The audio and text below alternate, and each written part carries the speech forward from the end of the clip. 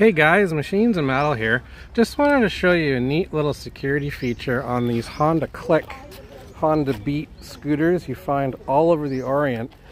When you want to lock your steering so no one can take your scooter, basically you've got the little keyhole and this little reset hole, and your key has a little reset on the back side there. What you do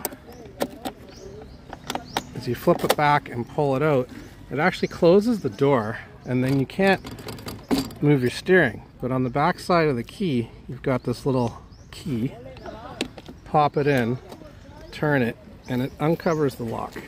Thus, you can put your key back in and start your scooter. Kinda neat. Never seen that in North America before.